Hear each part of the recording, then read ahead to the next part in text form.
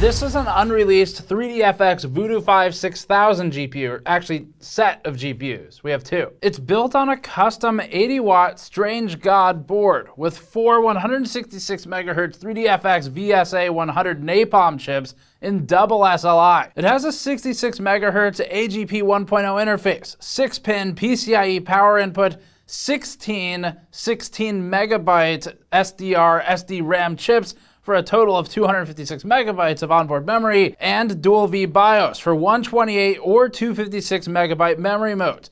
The card was doomed when it was being made by 3dfx, and it was one of their last products. And this card shouldn't exist. There's no such thing as a retail Voodoo5 6000. They're handmade by Anthony ZXC-64, who manages to source the parts for the actual GPU, the real GPUs that 3dfx made via TSMC, and put them on a new board. As a hobby, he hand assembles and sells custom cards, including 3dfx's lost crown jewel. He designs and orders PCBs, then populates them with new old stock. They're 3dfx chips purchased in bulk, usually taking 3 days to assemble each card once they arrive. And no one has produced a Voodoo5 6000 for over 20 years.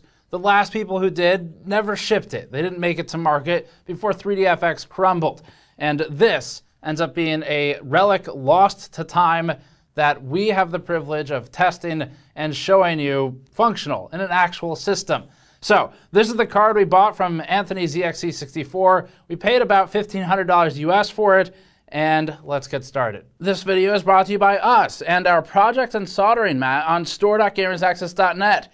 Our mat actually got used during this video to solder and swap some small components on the Voodoo 6000 card that we're reviewing today. It provides a large enough surface for this 4 GPU card, our microscope, board heater, and soldering tools. These 32-inch by 16-inch mats are wide enough to fit laptops or other hobbyist projects and small parts repair, and because they're made of resilient silicone, they're easily cleaned with water and a washcloth. The mats aren't only for high heat board repairs, but also for projects where you need to organize tools, like your screwdrivers, tweezers, adhesives, and other parts. Grab one on store.gamersaccess.net to support us directly and get something high quality in return. Just for an idea of the rarity, it took over 3 years since the cancellation of this project for Extreme Tech's Joel Hruska to get his hands on one and produce what he called the first review of the Voodoo5 6000. And that Extreme Tech review was back in 2003. Now, today, with the help of a collector, Anthony was able to borrow a damaged and non-functional unit.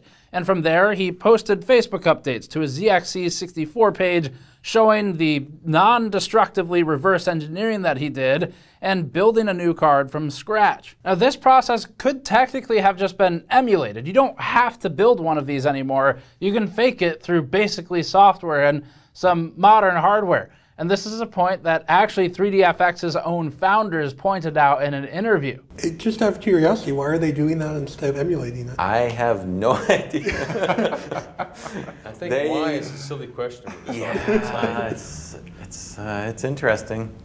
But because they can. And in an interview with Custom PC, ZXC-64 stated, quote, "Making the PCB wasn't very complicated. I placed all the design blocks around the board and solved the puzzle that way. There were no other available variations." Now, we get the feeling that he's underselling himself here. He's gone as far as to make multiple revisions of a card left abandoned, including extended memory, PCI interfaces, a replacement for the barrel jack power plug that was originally intended to go on the back of this, and other variations as well. For example, VGA pass-through and different power configurations. And that's why we're so excited to look at this today, because this is real engineering. ZXC-64 took abandoned, derelict hardware that was lost to time, reverse engineered it, and made something that works and is actually better than how 3dfx designed it with all the extra features. Before we start testing it though, we're gonna go through some of the history of 3dfx and catch everyone up to speed on what really this card is and what it was originally meant to be. The $299 or $500 adjusted dual-chip Voodoo5 5500 was the first and only 250nm VSA 100 based Voodoo 5. And that's VSA as in Voodoo Scalable Architecture. It made it to market in June of 2000, followed by the budget single-chip Voodoo 4 4500 in October. The Voodoo5 6000 had 4 GPUs on one card. Some prototype Voodoo5 6000s used a supplementary 4-pin Molex power connector, but the retail product would have had a barrel jack to take power from an external AC Voodoo Volts 50-watt power adapter. 3dfx was showing off a prototype Voodoo5 6000 as late as September 2000, with Eurogamer remarking on the, what they called, obscene size at 12 inches, crazy MSRP at $600 or $1,000 adjusted for today, and power requirements of 60 watts. We've come a long way to our 500-watt, $1,600 cards that are 14 inches long. 3dfx Interactive was founded in 1994 by former Silicon Graphics Incorporated staff at a point where Enterprise 3D had been dominated by SGI for years, and PC 3D didn't exist outside of CAD hardware. For more on SGI though, check out our Indigo 2 Extreme and O2 videos that we made with the help of SGI Depot. 3dfx dabbled in some government and arcade sales to start with, but its goal was always the console-dominated home gaming market that SGI had actually intentionally avoided, much to its demise later, because it believed that the market was incapable of supporting expensive GPU hardware. It only wanted to sell to companies for tens of thousands of dollars. So 3dfx was a breakout. There was some internal debate over whether its first boxed product should be an add-in card or a motherboard. There was a mindset that this is going to be a motherboard. And it was kind of See, he always tries to hang that on me. But in 1996, 3dfx partnered with Orchid Technology to release the Righteous 3D, which is an AIC powered by the original Voodoo Graphics 3D chip. 3dfx managed to convince Orchid to sell the 3dfx product without ever having a physical prototype. And we had already signed up Fujitsu and Orchid to sell our products, even though we didn't have any products to sell. And talked Orchid into letting us put the Reality Engine in their booth at Comdex, behind a wall. It was purely off the strength of pre-rendering demos on SGI hardware without anything physical to work from. They basically said, yeah, it'll probably look like this. For that matter, there weren't any existing PC games that could even leverage the chips. 3dfx had to develop demos in-house. 3dfx developed its own API as well, Glide, since SGI's OpenGL wasn't initially built to support gaming. The Orchid Righteous 3D is the card that famously made an audible click when the 3D hardware activated and closed relays, enabling the VGA pass-through. That was a feature. Because you knew it was time to have fun. As the box states, quote, other 3D solutions replace your existing 2D adapter and may compromise performance. Righteous 3D is a dedicated 3D accelerator that works transparently with your 2D adapter. So, in other words, it used a VGA pass-through in conjunction with a separate 2D graphics card.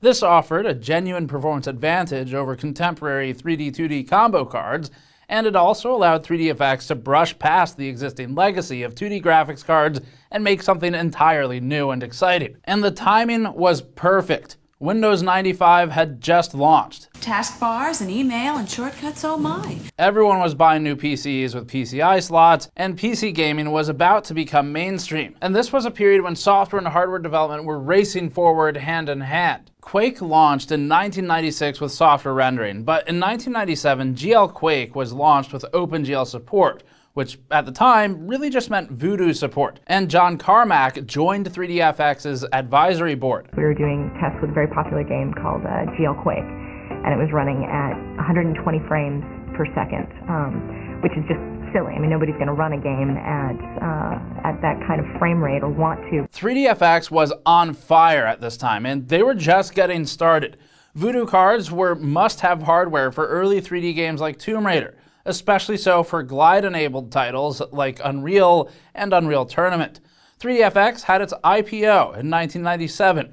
There were some minor stumbles that year, like the ill-fated Voodoo Rush, as well as leaking the existence of the Dreamcast and torpedoing a potentially profitable contract with Sega, but things were still trending upwards overall. 1998's Voodoo 2 and Banshee releases marked the peak of 3dfx's success, with IGN reporting via PC Data that the top 5 GPUs sold in fourth quarter 1998 were all Voodoo-based. 73% of performance and gaming graphics market share was held by 3dfx in early '99. That's almost exactly like NVIDIA's current position today, including the market share percentage, and it's a reminder of just how fickle the graphics market is. The Voodoo 2 was the first consumer card to utilize 3dfx's scalable scan line interleave technology to link multiple cards together. The original Voodoo chips had that capability, but it went unused. The abbreviation SLI was coined, and it was notoriously later purchased by NVIDIA and backronymed into Scalable Link Interface. Through the release of the Banshee, 3dfx's first 2D 3D combo card, 3dfx relied entirely on board partners like Diamond, Creative Labs, and STB, doing zero first-party hardware production itself. In late 1998, 3dfx's board decided it was ready to live the dream by blowing $141 million, or about $243 million in today's numbers, on its major board partner STB, based in Mexico. You can't take a high-flying, high-multiple, high-technology, sexy 3D graphics chip company and marry it with a marginal piece of crap board company and come out of it with anything that's good. Buying a manufacturer allowed 3dfx to immediately shift from 0% to 100% in-house manufacturing, not including the TSMC manufactured silicon, and yes, they were still around back then.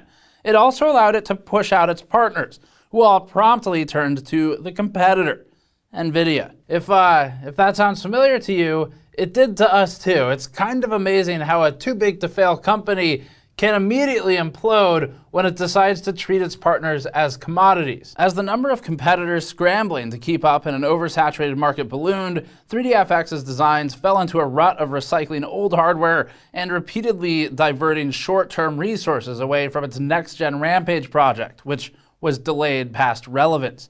DirectX became increasingly dominant in games, and adoption of 3dfx's Glide API was limited. As Anand Shimpi said at the time, quote, 3dfx is back with the third installment in the Voodoo trilogy, but unlike George Lucas's award-winning creation, this sequel isn't something to get your hopes too high for. And that was written before episode 1, so don't get your hopes up too high for the Phantom Menace there, Anand. 3dfx's lead continued to shrink with the launch of NVIDIA's GeForce 2 in May of 2000. NVIDIA focused on sales to OEMs like Dell and HP, while 3dfx stuck to the relatively small, high-end enthusiast market.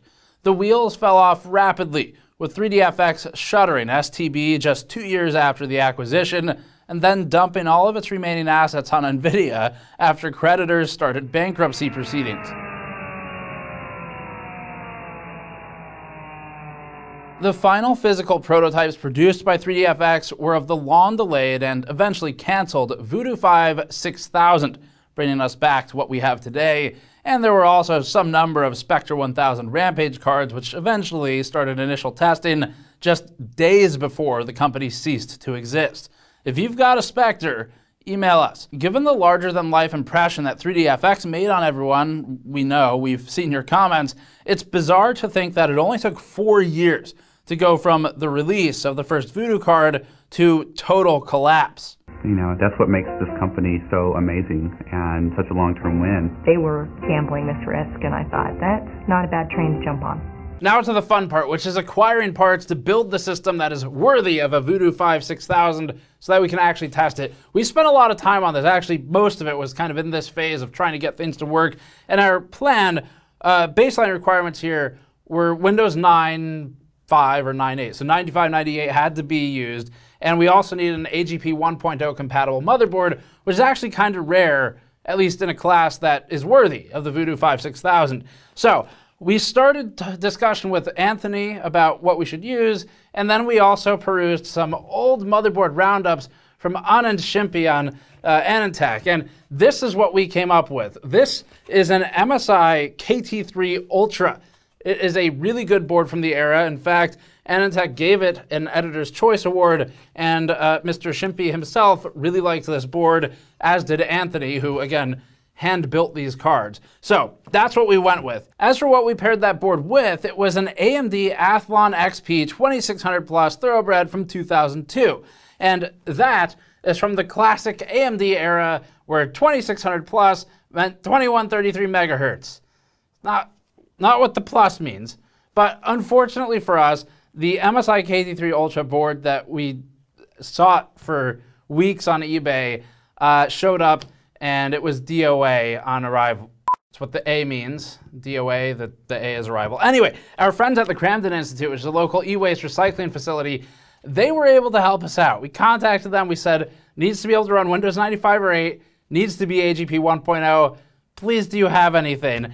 And they were able to secure us an extremely beige and extremely 1999 Dell Dimension.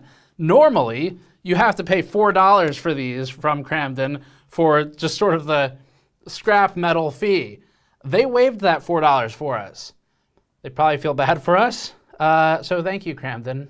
It helped. So the Dell Dimension XPS T600 is what we had as our backup. Out of the box, this one came with a 600 megahertz Pentium 3. It had 128 megabytes of RAM, a Cirrus Logic PCI GPU, a 10100 NIC, and a 10 gigabyte hard drive, all of which actually was still functional. We upgraded it with a viewer-donated eWaste 800 megahertz CPU and some memory harvested from a crumbling homemade RAM Christmas wreath, also from a viewer. So if you sent either of those in years ago, probably 4 or 5 years ago now, they found a home, and it actually is what was able to get us through this piece.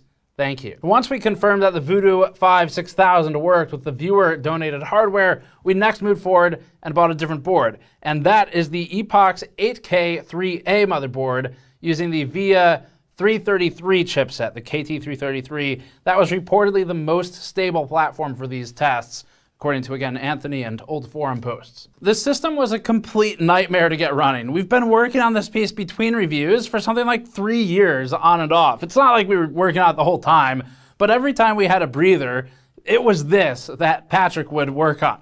The sweet spot for compatibility with the Voodoo5 6000 is Windows 90-something, so we installed Windows 98 SE with the unofficial Service Pack 3.66 on our test bench. We had constant resource conflict problems on the 8K3A due to the unusually high amount of VRAM. Remember, the card is modified by Anthony to have more memory than these were ever supposed to have, plus it didn't officially ship anyway, so Windows didn't really know what to do with it. But we were able to figure it out, and what we ended up doing for a workaround was booting in and out of DOS mode, but the permanent fix was to carefully desolder and move one of the SMDs on the Snow White in order to reduce the required AGP aperture size. After a couple weeks of on and off troubleshooting with this card, our original Voodoo5 6000, we tried working through the artifacting, the crashes in multi-GPU mode, which is required because there's 4 GPUs on the card, and we narrowed down our remaining problems to the card, unfortunately. And Anthony was able to swap it out for us with the one in front of me here, and we just transplanted the heat sinks. In fairness to Anthony, this is not necessarily his fault, because in researching all of this, the Voodoo5 5500s had these exact problems. Every bug we ran into happened on the 5500s. So the reproduction of the Voodoo card is true even down to the bugs. I mean, if you wanted a true reproduction, that's a good thing. For comparison, we're testing a couple of roughly contemporary AGP cards that have been sent to us by viewers over the years. The 1998 Real 3D i740 Starfighter, one of the cards that 3dfx actually helped to kill, and the 2000 NVIDIA GeForce 2 GTS, one of the cards that helped kill 3dfx. We thought it was fun for it to be flanked that way. Real 3D was actually a spin-off of Lockheed Martin. Yes, that Lockheed Martin.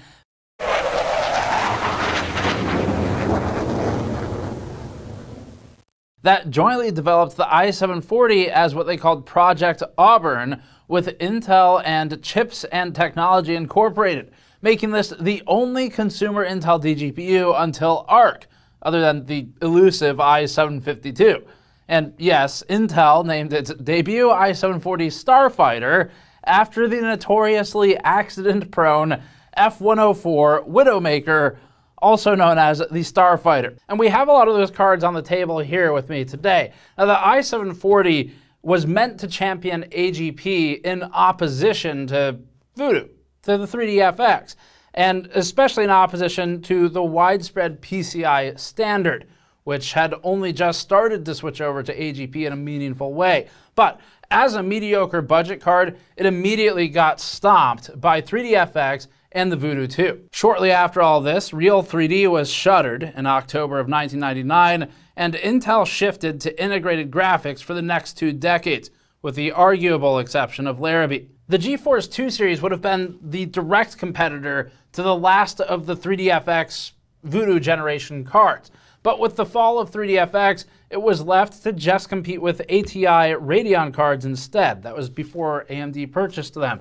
Now, our GeForce 2 GTS, which stands for Giga Texel Shader, is the original 32 megabyte launch model. So that's what we used here. Now we're getting to the testing. This is normally where we go through some methodology and tell you why our testing for whatever the part is going to be accurate. In this instance, it's a little different. So we're working with cards and products that are outside the area of direct expertise that Patrick and I have. It sort of predates any testing we did.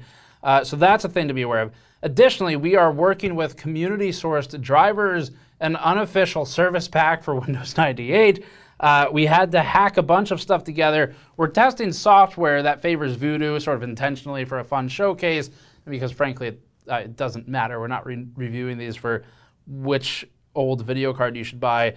But in every test, performance and stability of the card varied heavily depending on what we were testing. And sort of makes sense. It also depended on whether or not Anthony's extra added VRAM was detected and functional for that software. We tried drivers from Amiga Merlin 2.9, Raziel 64 1.01.16, and the Voodoo5 6000 resource group 1.05.04. And again, it's a handmade card with real silicon from that era, but none of it ever made it to market, so the numbers are just for fun. That's kind of what we're getting at here. Overclocking is supported through the 3dfx tools, but because of how limited these are and how difficult they were to get to work, we decided not to venture into overclocking for this one just to be safe. It is really finicky after all, and this is antique hardware. And we did one last pass in single chip mode as well, just to get sort of a like-for-like-ish comparison to the Voodoo 4. That's effectively what it turns into when you remove the other 3 GPUs. As for benchmarking, we'll start with Quake 3 Arena, a game that's strongly associated with Voodoo. Despite that association, none of the 90s Quake Trilogy games natively support the Glide API. Instead, they use OpenGL with an optional Glide wrapper. As a result, there's a quarter-century's worth of opinions about the best way to run Quake 3 as recently as the last couple years. We just installed the game, patched it, used the vanilla 3dfx VGL.dll for the Voodoo card, and we maxed out the settings. We used id's 4 demo for testing. That was the name of it. Here's the chart. Our best stable result for the Voodoo card was with a driver downloaded from the Voodoo5 6000 resource group. There was minor scaling with VRAM on this driver, with a 4% uplift going from 128 megabytes to 256 megabyte mode. Switching to single chip mode massively downgraded performance, so it shows that the multi-chips are working. But this also helps illustrate how the GeForce 2 was able to outperform the single chip Voodoo 4s, which again, a single chip Voodoo 5 here sort of is.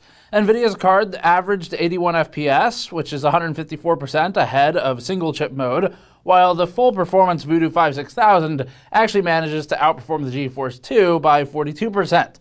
We had to switch to the crammed-in old Pentium 3 system to get the i740 to work properly, and even then, it couldn't handle rendering the 2D 1280 by 1024 desktop at 32 bpp. Our Starfighter is the 8 megabyte model with no slot for extra memory. That was a feature on some variants, actually. It's not a joke, but it wasn't on this one. Quake 3 refused to even launch with the i740 installed. Up next, Unreal Tournament 99 was Glide's killer app. Unreal Tournament has true native Glide support, as well as Direct 3D for the NVIDIA and Intel card. Theoretically, we could just slap a NIC in our bench and join a server, but we used the city intro scene for benchmarking instead, and we patched up the game to version 436. We saw heavy texture artifacting in an Unreal Tournament on our Voodoo 5, which correlated directly with the texture detail setting. The Raziel 64 driver didn't offer the best average frame rates, but it did sidestep most of the artifacting issues while introducing its own issues. Using the VRG driver, we saw a 62% performance increase from 41 FPS single-chip Voodoo5 to 66 FPS on the NVIDIA GeForce 2.